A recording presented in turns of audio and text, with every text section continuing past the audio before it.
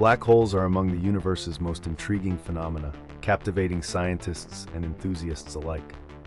At the heart of this cosmic enigma lies the event horizon, the boundary beyond which nothing can escape a black hole's gravitational pull. But what exactly happens at this boundary, and is there any possibility of escape? The event horizon is essentially the point of no return.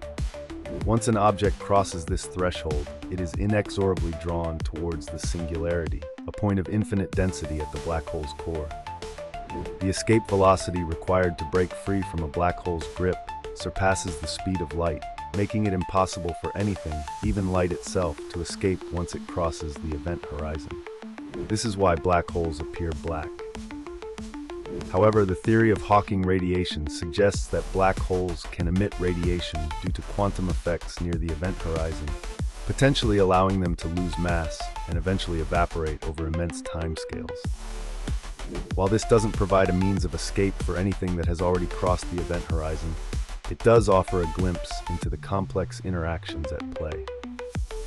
Black holes remain a profound mystery, challenging our understanding of physics and the universe. Like and subscribe.